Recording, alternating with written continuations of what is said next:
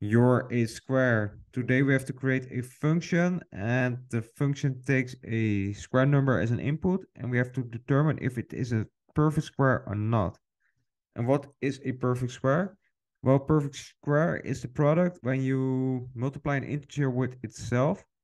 Take the test examples here. Is 0 a perfect square? Well, yeah, it is. When you multiply 0 by 0, you get 0. And is 3 a perfect square? No. When you multiply 1 by 1, it would be 1. When you multiply 2 by 2, it would be 4.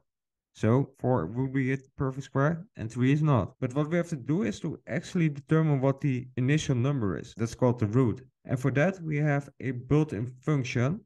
But first of all, we have to import the math library. So at the top, we type import math. And first of all, we have to determine the root. The root is equal to math.sqrt.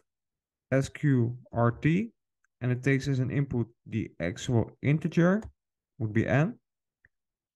And let's print out the root here. Test it out. We have a math domain error. Okay. Oh, that has probably to do with the negative integer there. First of all, we have to define a condition that all the negative numbers would be filled out. So if n is less than 0, we have to return false right away. Let's test it again. And from here, we have to define a second condition. So if the root and then squared is equal to the actual input, and the perfect square, then we should return true. And in all the other cases, we just should return false. Well, let's test it again. And there we go. Let's attempt.